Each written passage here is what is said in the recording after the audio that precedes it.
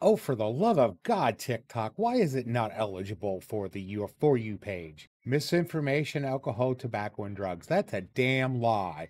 There is no misinformation in that. It's called sarcasm. Go watch the whole thing. And there is no alcohol, tobacco, or drugs in that video. I mean, the tinfoil hat in the beginning should have told you it was sarcasm. So, anywho, I filed an appeal because there is no misinformation in there because it's sarcasm and it clearly says it with my tinfoil hat. See, it's still right here. And of course, at the end, it actually claims it's utter lies. So, don't follow any of the advice.